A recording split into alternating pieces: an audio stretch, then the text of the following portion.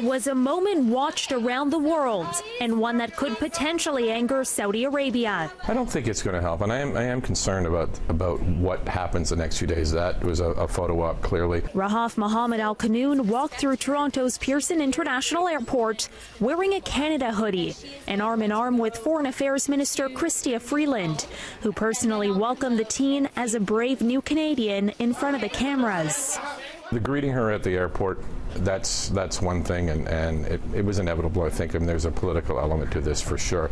And hopefully that's it. Hopefully we don't then trot her out for meetings with the Prime Minister and photo ops with the Prime Minister and a bunch of other ministers to try and use her and exploit her situation to make a political point or a diplomatic point with the Saudis. I don't think that's fair to her, first of all, and I don't think it does our bilateral relationship, our efforts to build a bilateral relationship back up. I don't think it does that any good either.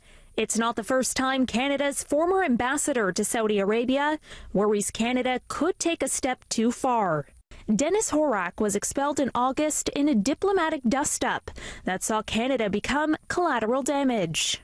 It was this single tweet speaking up for human rights that upset the Saudis, and in wanting to send a broader message to the world, within hours the Saudi ambassador to Canada was recalled, new trade with Canada stopped, and Saudi citizens studying in Canada were ordered to leave. Canada has been unequivocal that we will always stand up for human rights and women's rights around the world. In recent weeks, Canada announced sanctions against 17 Saudi nationals linked to the killing of journalists Jamal Khashoggi inside the Saudi consulate in Turkey. The explanations offered to date by Saudi Arabia lack both consistency and credibility. My name is Rahaf, and I'm still in the room. Horak says the move to grant the 18-year-old asylum was the right thing to do, but admits it might complicate already strained relations with Saudi Arabia. In terms of the diplomatic retaliation, there's not a lot that's left to punish. I mean, they've closed off a lot of avenues of our bilateral relationship already this summer. They could, in theory, take the nuclear option. By that I mean fully breaking diplomatic relations, closing their embassy here, closing our embassy in Saudi Arabia. I think that's unlikely.